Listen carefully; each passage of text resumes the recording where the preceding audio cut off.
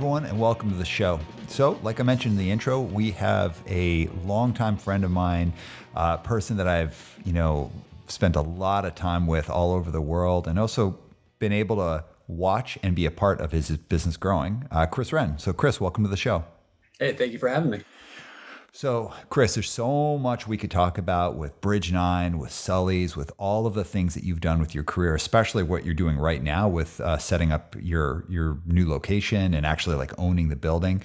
And we'll get into it. But before we touch on any of that, in the end, this is a podcast about leadership, and people come from all sorts of walks of life here. We have people who are in the corporate world. We have people who are musicians. We have artists. We have activists. All sorts of people come and listen to this podcast, but they all come for one reason. And it's about hearing about leadership from people like you, from different walks of life. So if you think about leadership, how do you apply that, or what does that mean for you in your life, both personally and professionally? I never set out to be a leader when I started Bridge 9 and then later Sully's. So sometimes it's tough for me to answer because you kind of get forced into a situation where you have to kind of rise to the occasion. I think being a leader is about learning how to surround yourself with people to help you accomplish your goals, and finding the best people and helping them, help you, I guess, to get from point A to point B. For me, it's tough because people might look to me as a leader. I mean, you're interviewing me for your podcast about leadership, and it wasn't ever something that I set out to be. In fact, I don't always consider myself the best leader. I just do the best that I can under the conditions that I have. It's been real interesting knowing you for all this time and seeing how you've grown your business, and then I think in some ways like kind of shrunk part of your business while growing another part of your business. Like there's been a lot of decisions you've had to make or accommodate as things have changed. And I want to get into that. But one of the things I want to hit on right up front is you've been running a record label for 25 years, and then you've been running Sully's for a long time. If you were to think of all the lessons you've learned, what's the biggest one that you could say that you've learned? Every really good opportunity that I've had for either brand has been because of the relationships that I have and that I've kind of nurtured over the years, but also having to act fast and make that decision and run with it. Some of the greatest opportunities that both brands have been because of quick thinking but also leaning on people that have I've worked with over the years and come to know and respect. So for those who aren't familiar with Sully's or Bridge 9, can you give us just a little bit of history of each one, how they started and where they're at today? Sure. So Bridge 9 was my first brand. It's a record company that was started in 1995. We started by putting out records with, friends' bands, and have over the years accumulated over 300 titles in our catalog. So, we went from just a handful of 7-inch records with punk bands to albums for some of the best known hardcore punk bands, out there worldwide. Through my needing to invest in that brand, I started Sully's because I was living in Boston. I was, 5-minute, 10-minute walk from Fenway Park. And I was looking for an opportunity to earn money there and direct it into the record company. And that we've been doing that for 21 years now.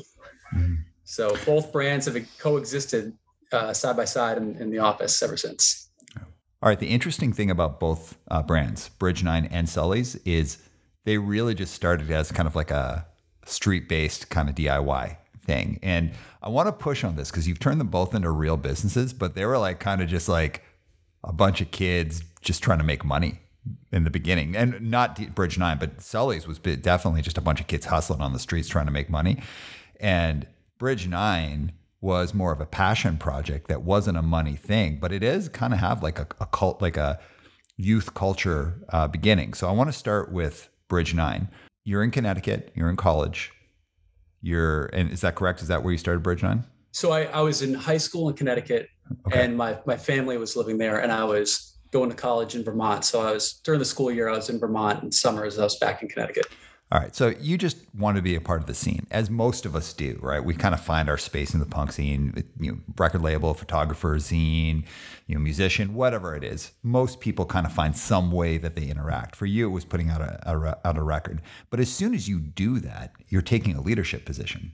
Yeah. Yeah. I mean, like you said, I was looking to connect. I had moved 3 hours away from my hometown scene, and the act of releasing a record was my way of staying connected to my friends from my hometown, from the scene that I had come out of. Mm-hmm. There was a scene in Vermont, but I was new to it and I didn't really know it very well yet. And I was still kind of finding it. But at the time, putting the record out was something that connected me to what I had known coming up through high school. What's interesting though, is like, there's that, and this is so prevalent in punk and hardcore, it's that like, you didn't have any background in putting out music before that. You just decided to do this and you're going to figure it out, right? Oh yeah. And I had no business doing it, but nobody did, right? Like right. In most of these instances, you look at somebody that's established, and people look at, that's the number one lesson that people need to know. When you look at somebody that's doing something, you think they've got it figured out. They know exactly what they're doing, whether it's a business owner or a parent. And the reality is you don't. You're winging it and you're learning and you're figuring things out. So for me, I was, a teenager and wanted to do something. Thankfully, there had been other people that had done it before. So there, I wasn't reinventing something. I was able to kind of ask around and start something even at that age. And, you just try it and see what happens. I didn't have a business plan. I didn't have any real, big plans to create what I have created over the years. It was just, let's see if we can do this one time.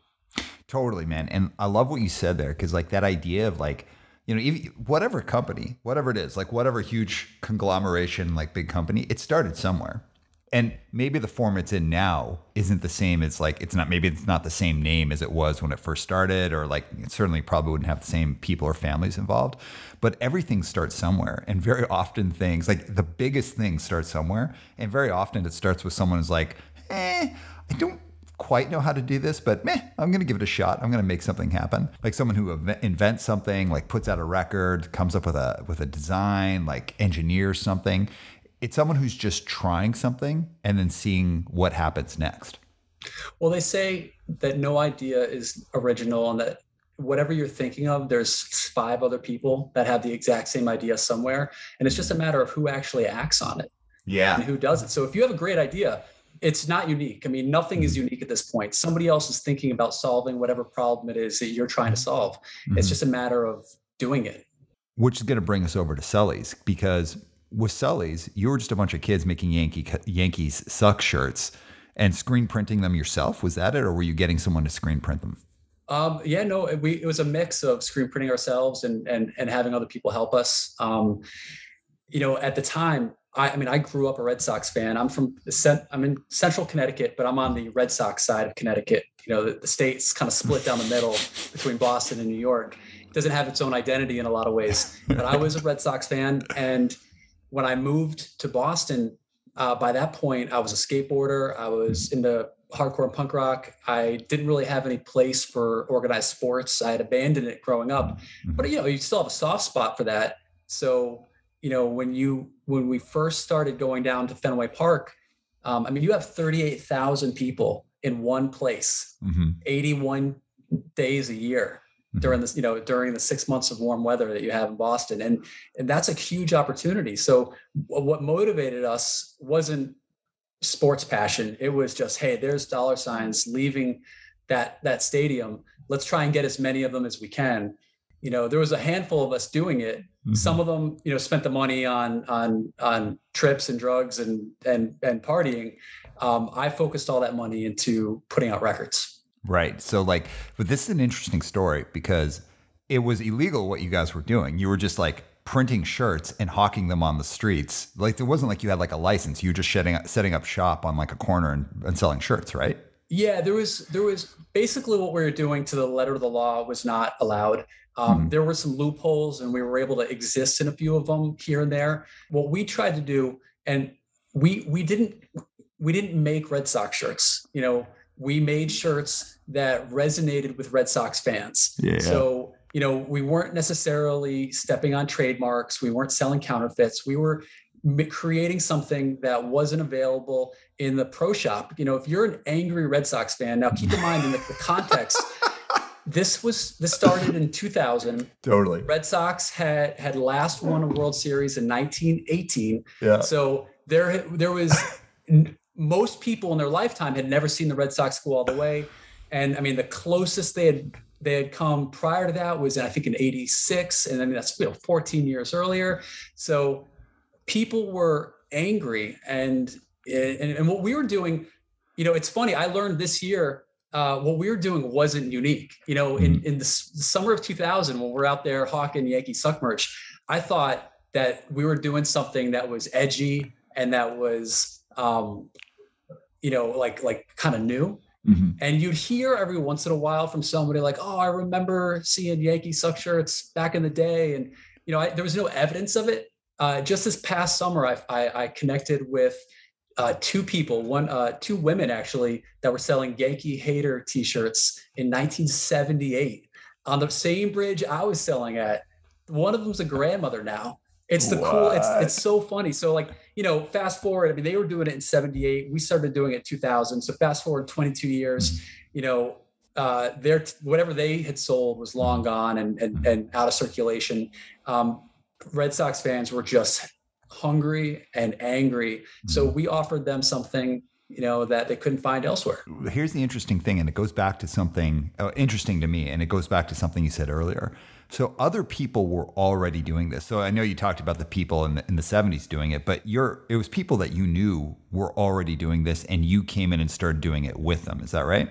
So there was some guys in the summer of 1999 that were selling t-shirts that said Yankee Suck on them. I didn't really know them. They were just, I think, college kids. They had a card table, and the t-shirts that they had, they were like these navy blue shirts, and it said 21 on the back for Roger Clemens, who had left the Red Sox and was now on the Yankees. And it said Yankee Suck.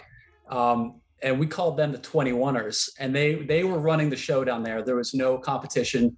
They were selling them for $20 a pop or something.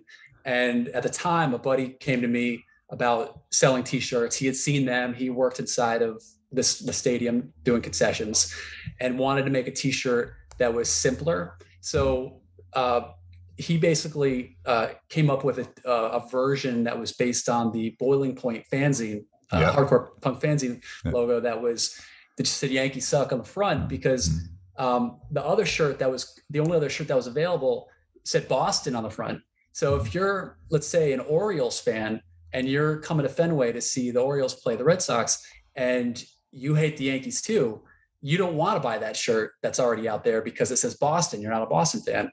So he was the one that kind of came up with the simpler version that we all kind of ran with other merchandise. I was offering stickers and flags and things like that. And shout out to Boiling Point. Tim, you rule. I'm super psyched on all the legacy of Boiling Point. So thank you for all your continuing great design. All right, man. This is killer though, because we've got the 21ers, then you got this group of guys that you're doing it with, but you turned it into an actual business. And it goes back to what you said earlier. It's like, hey, whatever idea you have, it's been done before. A lot of people have done it, but it's the person who's willing to really do it. They're the ones who go on to be able to develop something that has a legacy and lasts and you can build on. So tell us about moving it from just something you were doing on the corner to actually Sully's becoming a real thing. Yeah. So, a couple of the guys that I was working alongside with selling this kind of rivalry fueling apparel and merchandise, they really weren't interested in anything outside of the quick cash on the street. Right. They were just trying to hustle to people leaving the game. And then that's where it ended. For me, I already had a relationship with some of the local stores like Newbury Comics. It's a really popular pop culture and music store in New England. So I said, let's get these shirts into Newbury Comics. Let's get them online. Let's build off of that. For a couple of years, it was really just focused on hating the Yankees, because that was the identity of the Red Sox fans for so many years, kind of being in their shadow. and hating them for it. So, Yeah. we as the brand and as what I was doing started to change a little bit, started to focus more on, Believe in Boston was a big early trademark for us. It was kind of focusing on the positive on the, within the community as opposed to the negative that we're fighting against. Things started to change, and that's when the brand of Sully's started to develop. When you actually started turning it into a brand, and the people who weren't, I don't want to say big thinking, because like I know some of those people have gone on to do some like pretty cool things. They weren't thinking big about Sully's, but when you started to be like, no, like I'm going to make this a thing. Was there any bad blood with the people who were like, well, hey, like this was kind of our thing and now you're making it your thing? Like as there was like a clear split and you started to run with it, what was the reaction from your peers? It was pretty positive. I butted heads with one person in that original old crew. But that's what happens. And I would butt heads 10 times out of 10 again. If you have an idea of how you can build something, you have to sometimes just take the ball and run with it. And that's kind of what happened at that point. Yeah, man. But let's hit on that, because that's super important. So for example, I run a coaching and training company, and like we're not the only coaching and training company. They've been around forever and they're going to be around forever. Some are great, some suck, some are in between. And my take on things are pretty unique, I believe, based on my background and psychology and punk and all of that kind of stuff. But really, like we're talking about people who just have the willingness to do it, and there is always beef. I mean, there's beef in my industry, there's going to be beef in your industry, and your willingness to kind of like knock heads with people is something that's always stood out to me, because you're clearly a guy who's been successful, but you've had people kind of like come at you about it, but you've always held your ground. So why is that important when you're taking something that was just this like an idea and then actually turning into something that has like legs? Like, why is that important to be able to like stand your ground like that? You don't want to have your story to be defined by other people. And for me, it was a matter of, seeing where I wanted to go and just doing what I had to do to accomplish those goals. For me, when I started selling the Yankees Suck stuff, initially I had been approached by the guy that came up with the bowling point concept. Since I wasn't much of a gambler, he was really into poker. He ended up partnering with my roommate. So they kind of took that ball and ran with it. And I was like, hey, I'm right here. I'm still doing this. So I started making little things, stickers, enamel pins, patches, stuff like that.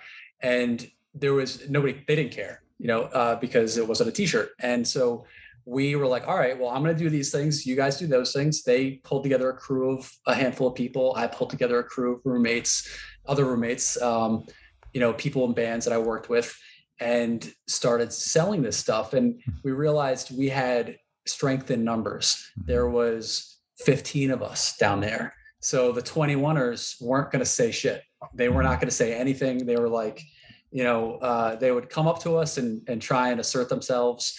But, there was a pretty clear difference between the two camps. So we were not going anywhere. After a couple of years, the 21ers resolve kind of ended. So they left, and that created an opportunity, because now all of a sudden there used to be two camps. There was the 21ers and then there was collectively us. And when the 21ers left, I wanted to fill that void. So I had kind of had a gentleman's agreement that I wasn't going to get into the shirt game for 3 years, prior to that. And then when they left, I said, you know what, I'm making shirts. So that put me at odds with that one person that was in the mix. Everybody else, I mean, the crews that we had built up shared roommates, and it shared band members, and people that were selling t-shirts for him were in bands that I was putting out records for. So there was no beef, but there was a little bit of a, bad blood between him and I. But again, I mean, I can't let him dictate where I'm going. And for me, I saw an opportunity after 3 years of seeing the potential. And when those competitors left, stepping into their place to kind of be able to grow because at that point, I was doing really well with what I was selling, but there's a ceiling to the opportunity. And I would bring in a new vendor and they would crush it. And after a little while, see that they could get more opportunity with the other guys. So they would move on and I'd lose a good vendor. So I basically had to change up a little bit so that I could keep these people and I could allow what I was doing to grow. Yeah, man. And also like, and I think this is an important message for everyone. Anyone can criticize. Anyone can be like, oh, you did me dirty, or you're not doing it right, or, this was my thing, or whatever it is. A lot of people can complain and criticize, but very few people can build and grow. And like that person who's criticizing, if you're like, oh, okay, you know what? Fair game. Like, okay, I'll just leave it to you. Doesn't mean they would have built what you built. Like, it takes a kind of mindset and a kind of willingness to really put yourself all in to actually build something. So RJ from Timeless and I were talking about it a few podcasts before, where it's like a lot of people can complain about how you run a business or what you do about it, but giving the same opportunity, could they actually grow a business? Could they actually have done a better job than you? Anyone can complain. It doesn't mean they can build, grow, and do a great job themselves. Yeah, I agree 100%. We've got Sully's, it's starting to develop, but really initially a lot of it was just like money to survive, kind of hustling, and also to funnel money back into Bridge 9. So Bridge 9 just starts like kind of like for fun. Be part of the scene, be connected to the scene that you came up in. But it starts taking a turn at the American Nightmare 7-inch. Yeah, so the American Nightmare 7-inch came out 5 years after starting the label, and it was my 7th release. So I was only putting out 1 record a year. And it started with people that I knew personally that were, I went to high school with. And then the next couple of records were people that I met because I was going to Boston a lot and they were giving me demo tapes at the merch table that I was selling from. And, fast forward to 1999, going into 2000, I was living with a couple of members of American Nightmare. They were not a thing yet. I offered to put out their 7-inch just because they were my roommates and I was the guy putting out 7-inches. And I liked the bands that they were affiliated with prior to American Nightmare. So it was just like, yeah, let's do it. We'll put out a record. And that period of time, that's kind of spring of 2000 was, it was, electricity in a bottle. Is that the phrase? Lightning in a bottle. Lightning in a bottle. It was, everything converged at the same time. We had, I had a label that was willing to do stuff, not much yet. I'd only put out 1 record, I think, earlier that year. I had a band. American Nightmare was like, all right, we want to tour. Tim had only toured a little bit with 10 Yard Fight. So he was itching to get out there. I know Wes really wanted to tour. So basically, I just needed to come up with the money to fund it. And that's right when the money outside of Fenway Park kind of started. And you're right.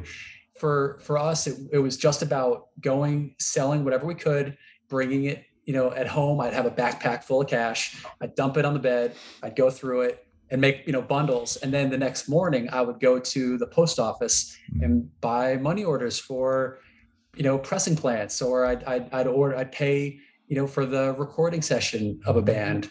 And it was just kind of on an as needed basis. It was several years before Sully's became its own company and kind of funded and the money stayed within its own brand. Yeah. But for the first 3 or 4 years, every dollar just went right from Red Sox fans to making punk rock records. This is another thing, because it's like lightning in a bottle, right time, right place, right band. American Nightmare, I'd put out a demo at that point. I guess they were doing okay. But when that 7-inch came out, the world changed. I think we can both agree American Nightmare being one of the most important bands in the history of hardcore, certainly. And when that 7-inch came out, it was, right at the kind of close of that youth crewy kind of chapter and starting a whole new thing. And they really did create a bit of a, I don't know, movement's the right word, but they did kind of create a style about them that was impacted hardcore for many years to come, still to this day. But let's hit on this for a minute, because again, you could be right time, right place, right opportunity, wrong person. A lot of people could have put out that 7-inch and been lazy about it and did a shitty job, but you ran with it and you pushed it. I mean, there was a lot of record labels back then run by people like me living in Mission Hill apartments or just living in an apartment with a bunch of guys, and your records are underneath your bed, Yeah. and you don't take out that ad Mm-hmm. or you don't fill the mail order. I mean, there are so many elements that could have been missing and would have hurt the momentum. It was just about, having whatever resources were needed for the band at that time. That was our first time that we did full color posters. Yeah. That was the first time we did, I think, full color printing of the layout. I mean, there was expenses that record incurred that I hadn't done before, but I knew this record needed. Man, that record was deluxe everything, like everything about it. I just remember holding it in my hands and just being, first it was impossible to get because it was like selling out like crazy, but then like holding it and just being like, this is a beautiful record front to back. But like going back to that idea, like getting all in behind that, not leaving those records behind your bed. Like if you're thinking about people and when people are starting things, that kind of like that song you always hear where people are like, oh, I didn't get the right chance. The sob story, I didn't get the right chance. I didn't do this or I didn't do that. One of the questions I always think of is, well, did you get that, but you didn't go all in? Like, did you play small? Did you push yourself? Because really early on, Sully's, like you pushed yourself, man. You took risks. You took leaps. Bridge 9, you pushed yourself. When the moment came with American Nightmare, you went all in. Is that something that's just natural to you? Or was that like, oh no, this is the moment and I need to do this? I think I grew up as a risk taker. I know my parents would definitely agree, and probably any school official I ever worked, oversaw me. I was always a risk taker. But you have to recognize those opportunities when they come, because there are plenty of opportunities that have presented themselves to me that I didn't act on, either because I didn't have the bandwidth to deal with it or some other part was missing. So I think a lot of times it's less about not getting the opportunity, and you're right, it's more about seeing it and running with it. Can we tell the story about how you got the money for the American Nightmare 7-inch? The parking lot fight? Yeah. So I was in bed with a woman I had just started dating. It was late at night, so I had my cell phone, my first cell phone, started ringing, and a friend called and said, "Hey, what are you doing?" And I said, I'm doing this. And like, well, we've got $500 and we want to see a fist fight. It's like, what? So basically this was a month into the Yankee suck thing happening. So, all my friends had disposable income. I mean, everyone had hundreds of dollars sitting in their pocket that they didn't have, 6 months earlier. So they were thinking outside of the box. So like, oh, we're bored. Let's see a fight. So they pooled their money together. And I think the guy that called me had originally agreed to fight and then backed out of it. So he was basically tasked with finding somebody to take his place. So I was like, yeah, all right, I'll be there. So I told the woman I was dating, I said, I have to go to this parking lot to fight this guy. It sounds ridiculous now. And this was like, I don't know, 11 o'clock, midnight or something. And the person you're fighting was a friend of yours, right? Yeah. I mean, he was a friend. Somebody that I knew. It wasn't something that was like bad blood, or it wasn't even like necessarily a fair fight, but it was getting out of bed. And I mean, I could have easily been like, dude, go find somebody else, and then just stayed in bed. But I walked down to their house, and it was funny because I walked up into their apartment, and there was like 20 dudes, all in the house, and we're up high-fiving each other, and all excited.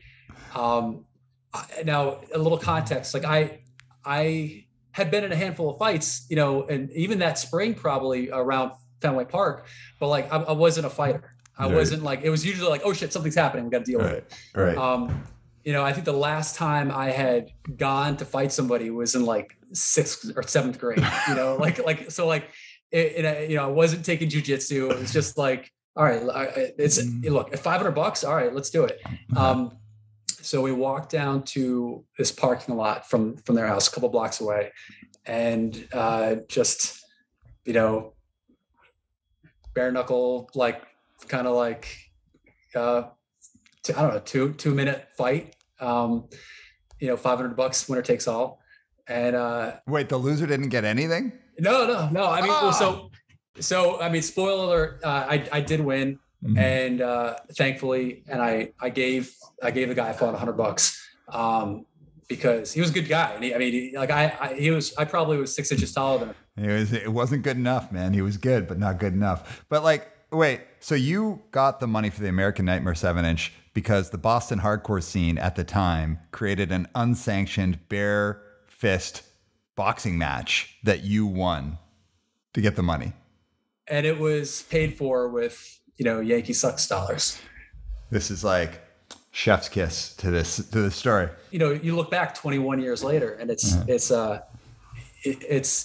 I mean, only that. I mean, that couldn't happen now. I don't think that could happen now. I feel like it was very specific to the time and place. But it was funny because I was given like a wad of cash. I gave $100 to the dude I fought, and then they all went back to wherever they were going, into their house, and I walked back to at the time my girlfriend's place, and I mean, she was nervous. She was like, dude, this guy that I've been dating for 2 months just left to go fight somebody. I mean, it sounds ridiculous, but I walked in, and I had $400, and I just threw it on the bed. It was like such a baller move. And I think we ended up going into the kitchen, and she got a bag of like frozen peas for my hand, because it was swelling. I could go on. We could do a podcast just about the story. But all right, man. So there's a lot of like mystique around Bridge 9 and, what was then kind of proto Sully's. By the time I met you, I knew I'd known you reputationally. I'd obviously known about Bridge 9. I'd known about all the Yankee Sucks stuff. And then over the years, I watched you scale up Bridge 9 and scale up Sully's, which kind of scaled up after Bridge 9. Because when I met you, Bridge 9 was kind of your main thing. But at some point, Sully's became more of your main focus, where Bridge 9's fell into the background. So tell us about that.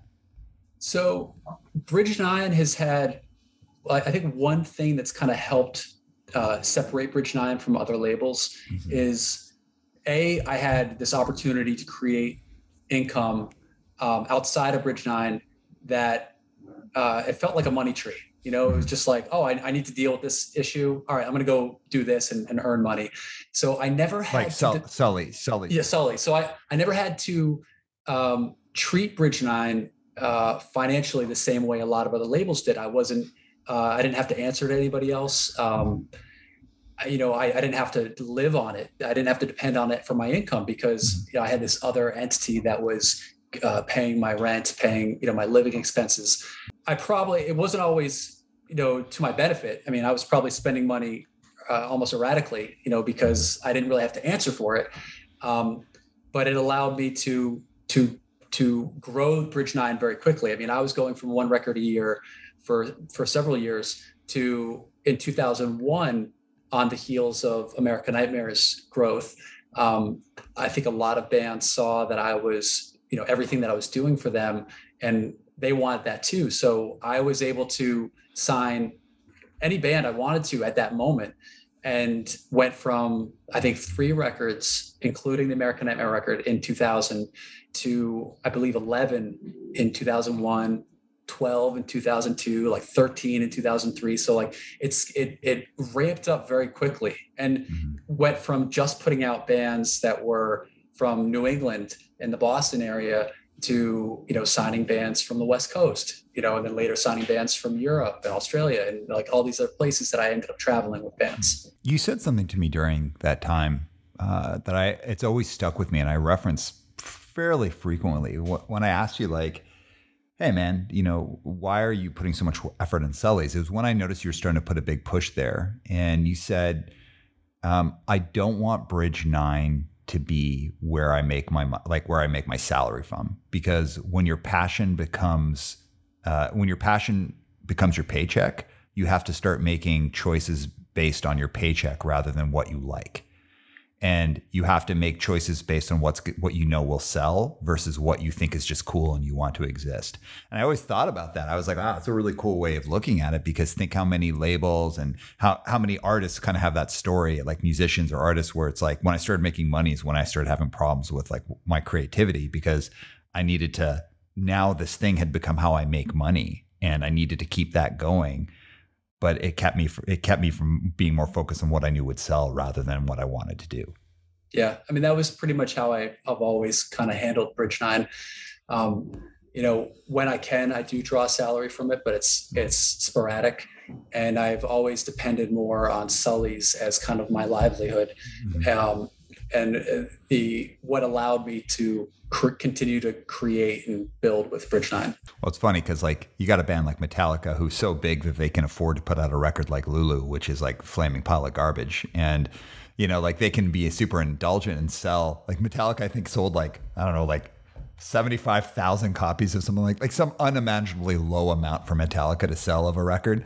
And it's a record that's that bad that they can afford to do that, where it's like, a lot of artists, a lot of musicians, a lot of record labels, they're like, you're one or two failures away from being bankrupt. So like you can't really afford to do that. You have to focus on what sells. For me, this might just be perception on my end, but it seems like at one point you started to get more fulfilled or enjoy doing Sully's more than you enjoyed doing Bridge 9. Is that correct? It is correct. Yeah. I think for me, Sully started happening after I was kind of burning myself out, putting a lot of records out. And it was just a new challenge. It was a new opportunity to do something a little bit different. I think in a lot of ways, both Bridge 9 and Sully's, there's a lot of similar aspects to what they are as brands, but it allowed me to exist in different circles and to try different things. So it was just a fun challenge. Yeah. Well, also it's like, I think knowing you, I think you also enjoyed making t-shirts that are like a little bit controversial, like not in a negative way, but like, I think you kind of like giving people the elbow a little bit and like putting things out there that give people a lot of joy, but are a little bit like, oh, I can't believe that. A lot of the stuff that we made back then hasn't aged well. But the reality was you were dealing with really angry, bitter fans. And you needed to get them to laugh and stop in order to make a sale. So, as people, because again, this is before we really existed online. Yeah. I mean, in many ways, we're victims of our own success because the t-shirt game on the street, which still exists on some level, isn't as good as it ever was because there's no immediate need to act, like somebody can walk by and be like, oh, I'll just order up my phone. That didn't exist back then. So people had to you had to get their attention and have them stop. Yeah. Well, it's interesting though, because with Sully's, you've gone on to develop relationships with like actually the athletes and with like famous people like Ben Affleck and like with actually like the Red Sox to a certain degree. So like, tell us about how that happened. It's funny. Literally, as we were setting up this podcast, I just got a text from the clubhouse manager of the Red Sox asking me to create a t-shirt for one of the players that they want like Monday. Yeah. So I'm outside of this, I'm trying to make that happen. Again, it's just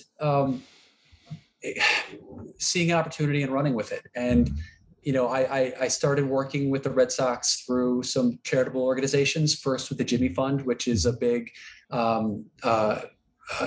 charity related around fighting cancer. So we started working with them for a few years. And then I worked with the Red Sox Foundation and helped them raise money through a couple of initiatives. So, as you work with these organizations, you meet people and there's a mutual respect. And it's funny because in a lot of ways, what we did 20 years ago, we ended up leaving an impression over the years on people that went into positions of leadership themselves. So one charity that I work with, the woman who was in charge of all corporate sponsorships pulled me aside and said, hey, like, I just want to let you know that I bought this highly offensive t-shirt from you when I was in college and I still have it and I don't fit it. I can't wear it, but I'm never getting rid of it. And so, when we first sold her a t-shirt 20 years ago, she was, just probably a sophomore in college walking to the game. And now she's in a very high position of leadership and likes us and wants to see us succeed. And it's an opportunity. I mean, when we started, nobody in that world wanted anything to do with us. We were just the guys selling offensive t-shirts, running around the stadium, selling them out of backpacks. But as we've grown, as a brand. And when opportunities to give back have presented themselves, and we've been able to do that, we've been able to develop relationships that have given us access to some of these opportunities.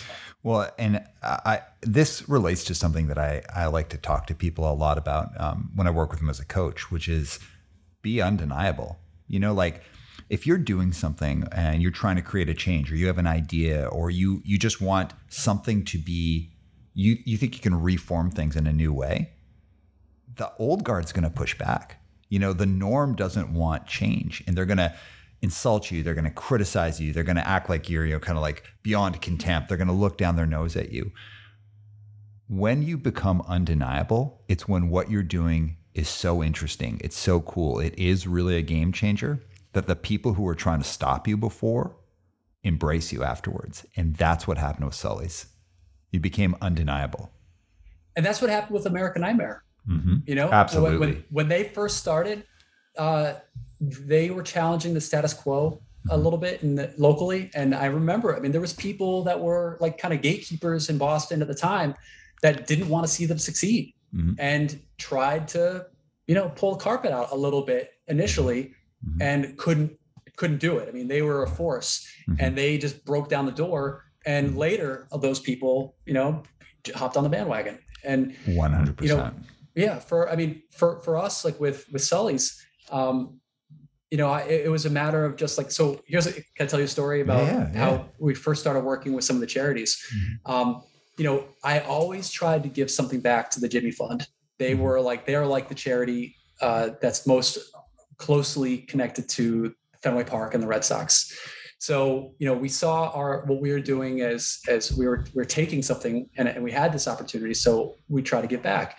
And even if it was, $1,000 here or something like there, when they would have their fundraiser every summer, they'd have like their telethon. So I was able to collaborate with somebody to make a t-shirt, and it was kind of around one of the players, but it wasn't really official, and it definitely wasn't tied in with the Jimmy Fund. But we raised $5,000. So I said, that's a lot of money. Let's make a big check. And so we made like one of those ceremonial big checks, and then drove down to Fenway Park during the telethon. And the security guard at Fenway Park was like, that's a big check. Come on in. So like, we weren't invited.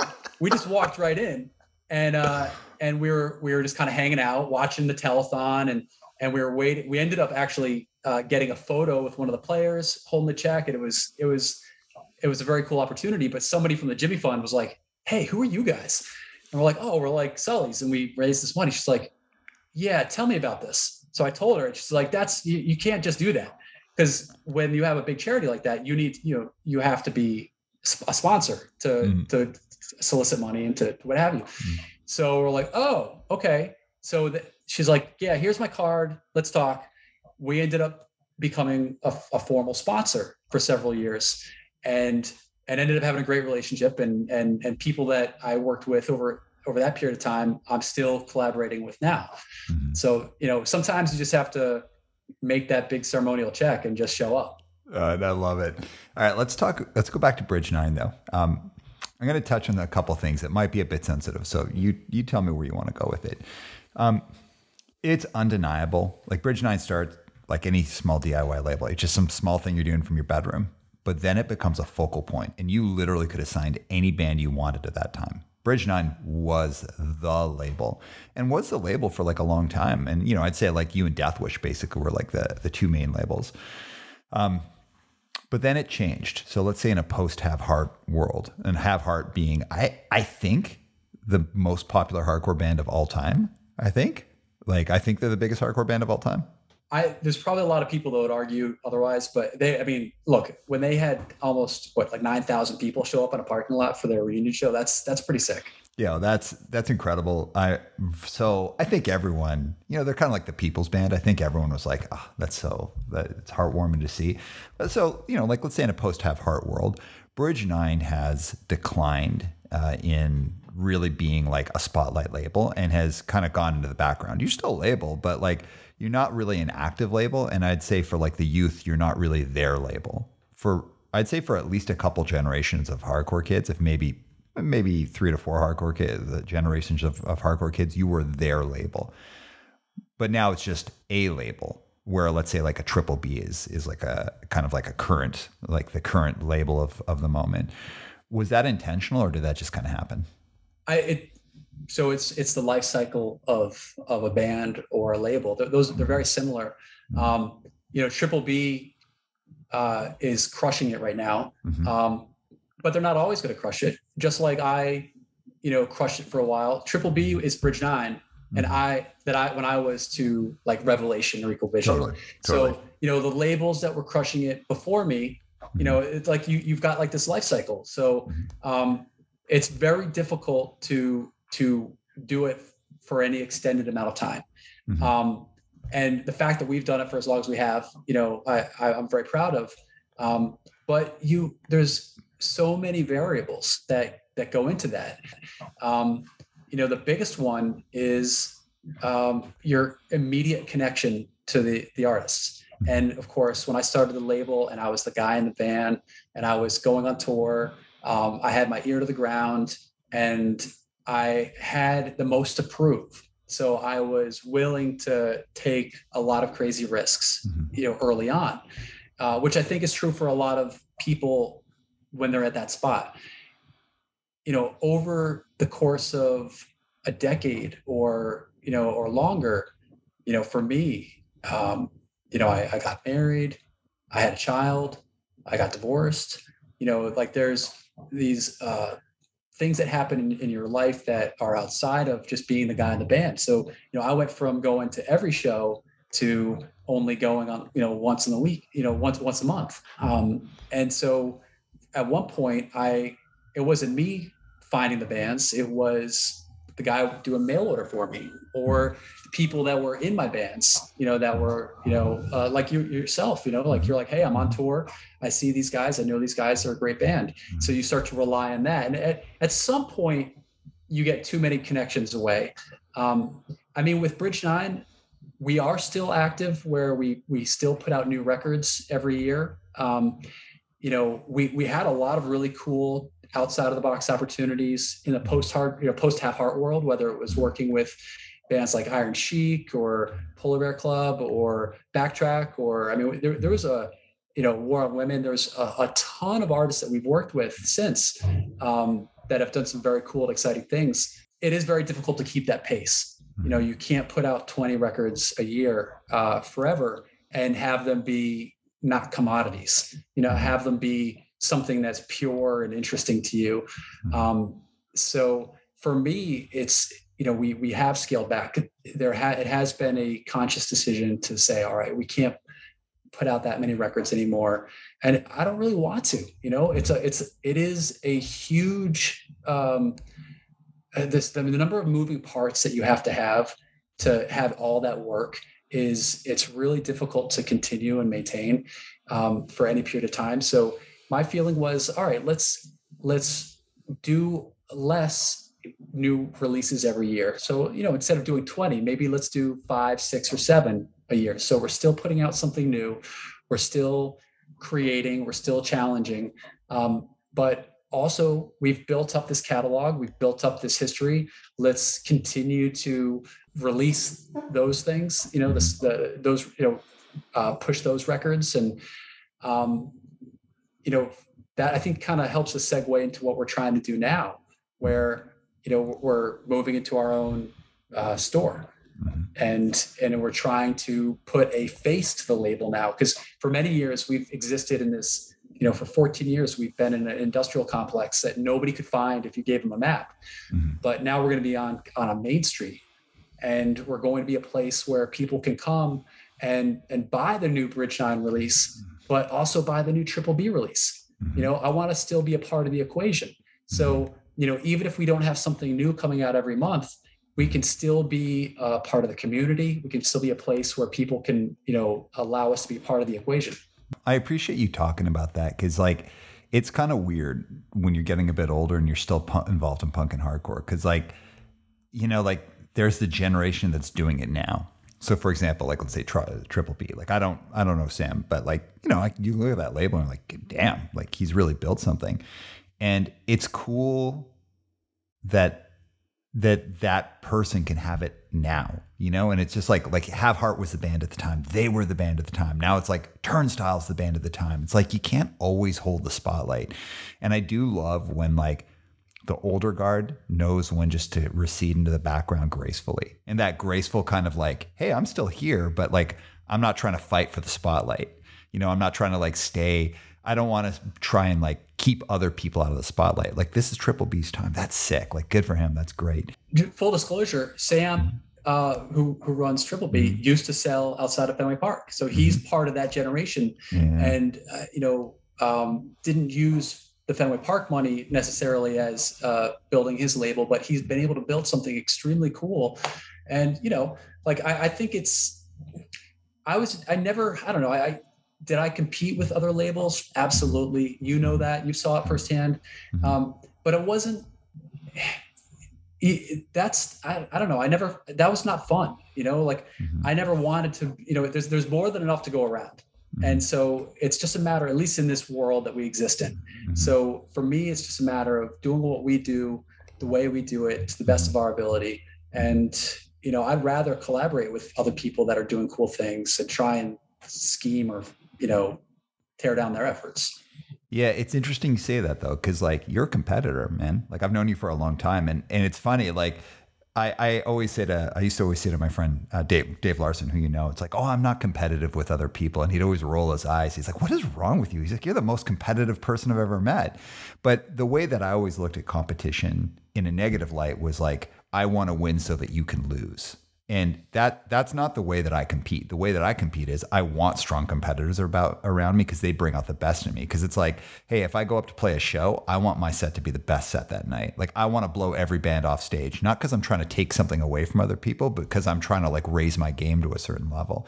And that's what I want with Cadence. That's what I want in my everyday life, is like, I thrive on competition. And I know you're like heavily a competitor.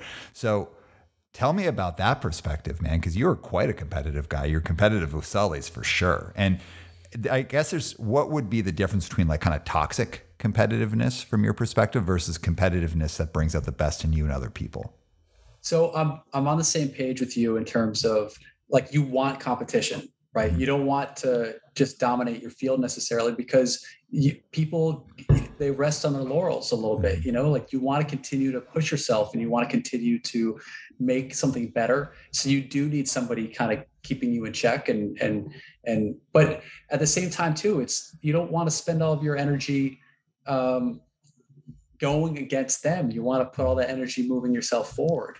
So it's a balance. And for me, like, I always try to, find ways. I don't want to fight down, and I don't want to fight behind me. I want to focus on what's ahead. So for me, that's been a constant kind of struggle of trying to figure out how to focus my energy. But you're right. I mean, I am competitive, but I'm competitive to the point where I want to push what I'm doing forward, but not necessarily at the detriment of others. I mean, Sully's has a lot of competitors, and I'm on a first name basis with many of them. And we have shared information in the past.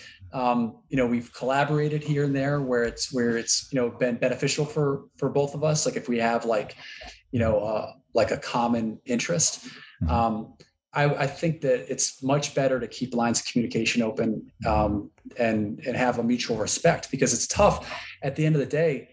Your competitor is not that different from you, right? They have very similar interests. They have very similar passions.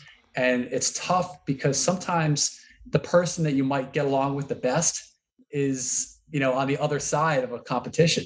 I've learned over the years to value some of the people behind the scenes that I compete with more than, just fighting over dollars.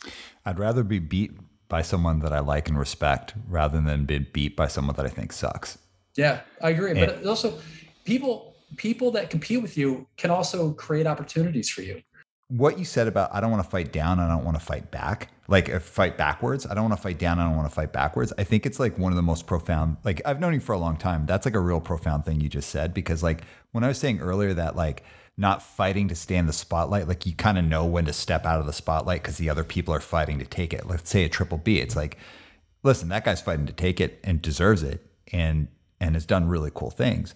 Just like you were doing really cool things before. And Death Wish, you know, is like they're in a different place because they're still like really like putting out a ton of stuff right now. But that idea of like you took your energy and rather than trying to fight for the spotlight of where you were taking that energy and putting it towards where you're going. And I think that's like a real profound thing. It's like not trying to like hold what you've done, but instead put that energy into what you're trying to do. Well, so if I was keeping the same pace, putting out the same number of records as I was 5 years ago, I wouldn't be able to do what I'm trying to do now. And that's, I mean, you know, if you've seen my constant Instagram story updates, it's been, you know, for the last 6 months, I've been renovating a building that's going to become the new home for Bridge 9 at Sully's. And it is exhausting. It is so much more work than I've ever had to deal with, I think, on any level.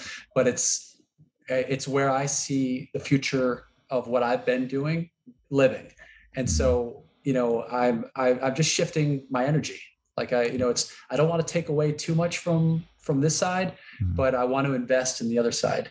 And totally. Once the dust settles there, I'll pick up and keep going.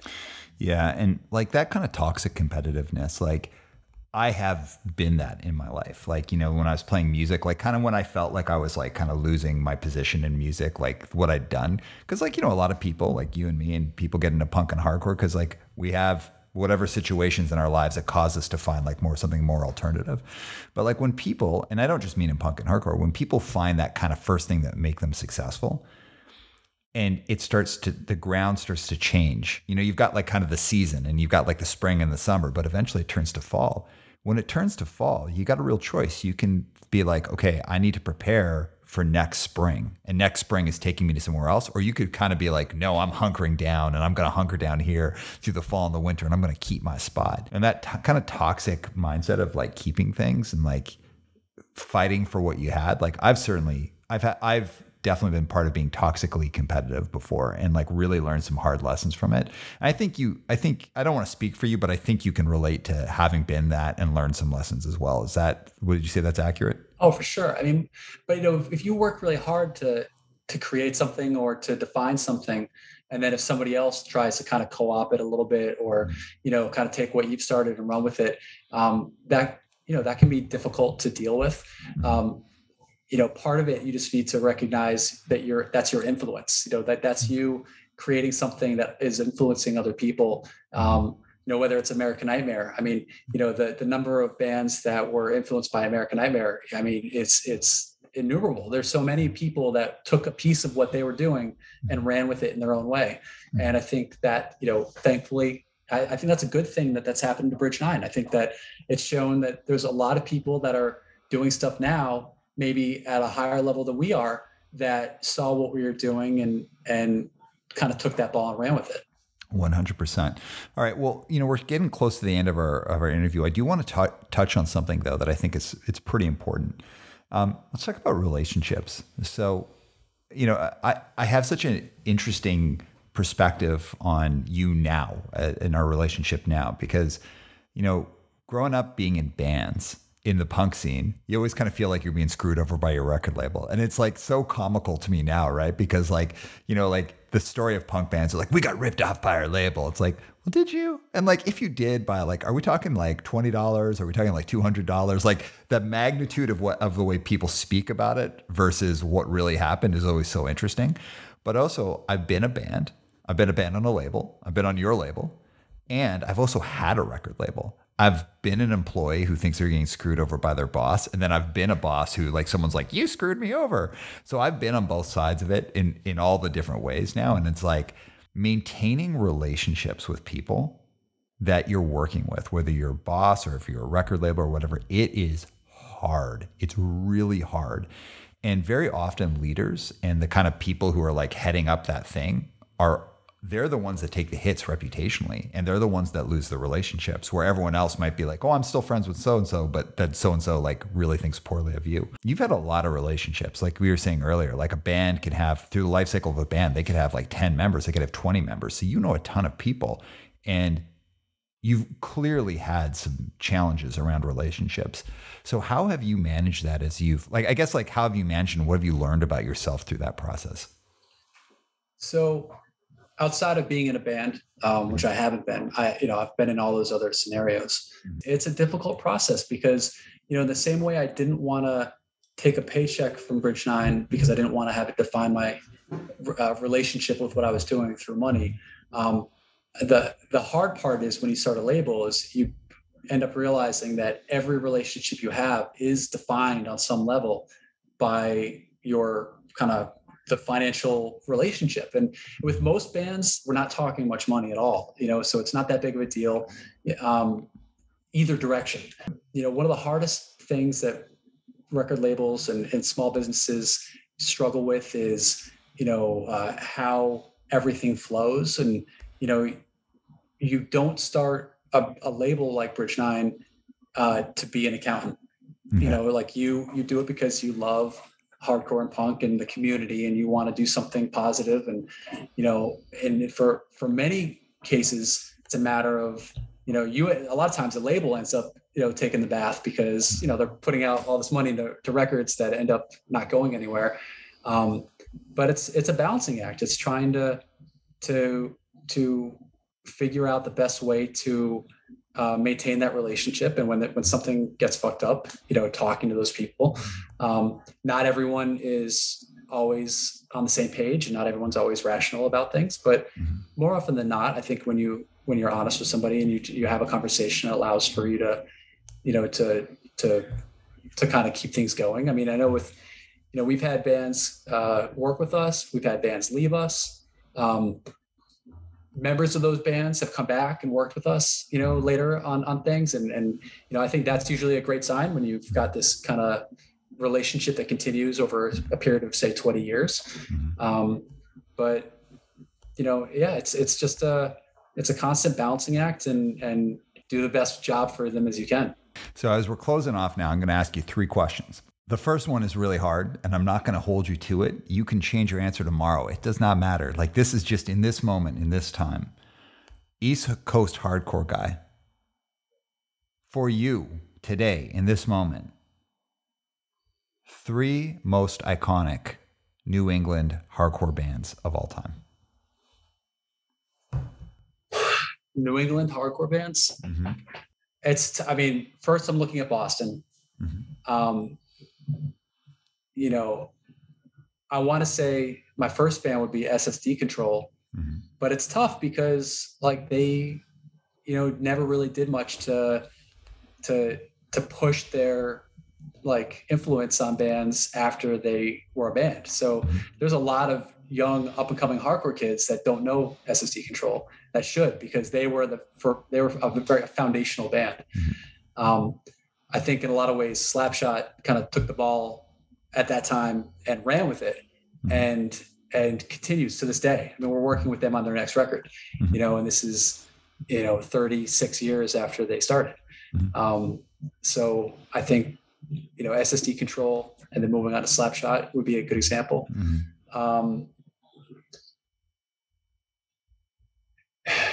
Converge, I think is a huge one. I don't count myself as the biggest fan. I've had some epic stage dives during Converge, I've gotten to know them as people, but they, that you can't deny the influence that they've had on so many sub sections of music. So I think they're definitely in there. And then I don't know, maybe American Nightmare, might be, I know there's 100 other bands that should be in this conversation. But just in terms of ones that are a degree of separation away from me and people that I've either known or seen. Well, you kind of snuck 4 in there, but I'll allow it. SSD, Slapshot, Converge, and American Nightmare. Very respectable answers. It could change tomorrow. Who knows? But that's a good one. Sure. All right. Next question. If you're thinking about yourself and really what you've learned about you as a person through the 2 businesses that you're running, what have you learned about yourself over the past 25 years that you probably wouldn't have known had you not taken on this journey? I've learned that I'm capable of a lot more than I ever thought I could be.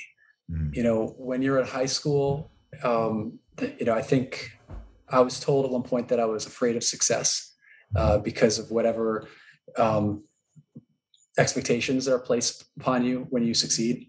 As I started to succeed in certain things and kind of build up this track record and build this pace, it's enjoyable. You start to, if I jumped into the pace that I have now when I was 19 or 20, I would have had a heart attack and died right there on the spot. But, I've been able to build up a tolerance that's allowed me to, if I have an idea, I can just take the ball and run with it and create something and be excited about it. Last question for you. Since you've been working on the space that you've been working on now, up until that point, you've always kind of been more of a behind the scenes kind of guy. I don't see a lot of interviews with you, like podcasts with you, like socially I wouldn't say shy, but maybe like, you're not the like life of the party kind of guy typically.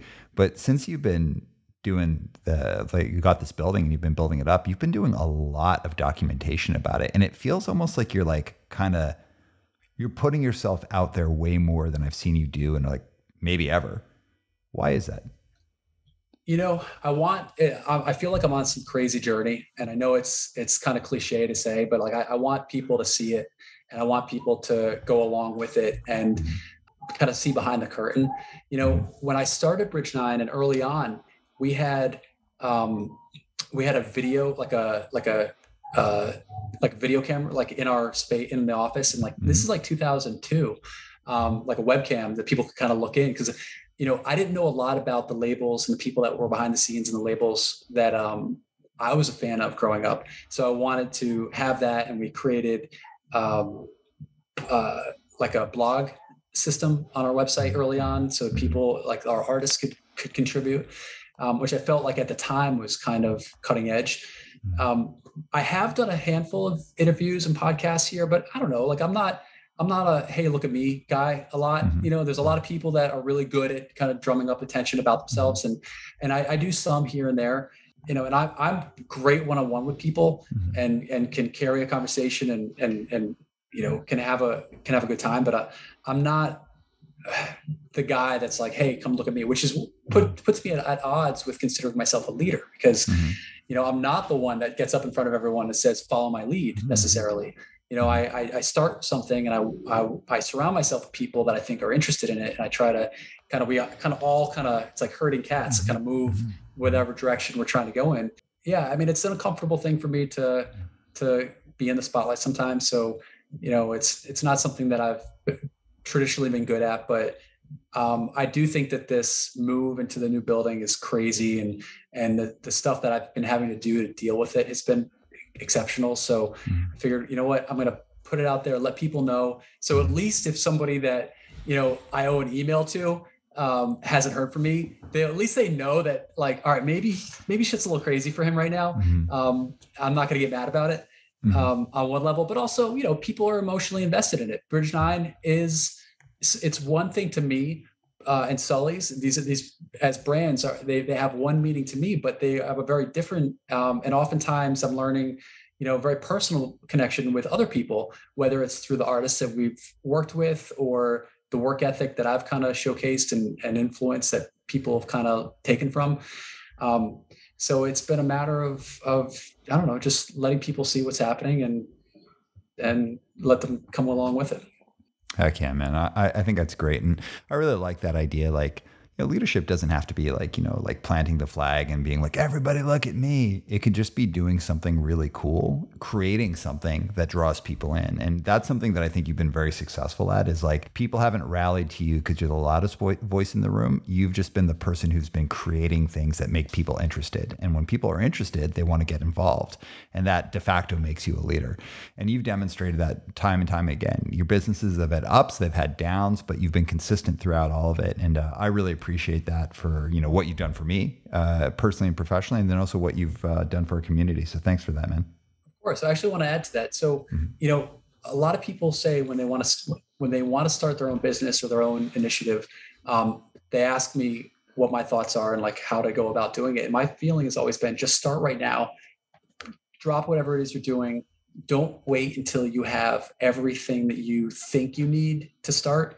Because as you said, people want to rally around something, and, they can't rally around your idea, if it doesn't exist in a physical form. So oftentimes it's just like, put something out there. If I waited to put out my first record until I could afford full color printing and promotional posters and ads in every fanzine, I never would have started. And had I done it, maybe it would have taken 4 years. In that whole window of time, there would have been, the momentum wouldn't have been growing, right? So for me, it's when people ask, I just say, just start right away so you can put yourself out there, and then your friends can rally around you and your idea and give it the momentum that it needs. Oh yeah, absolutely, man. I love that. So Chris, any last words as we're closing off?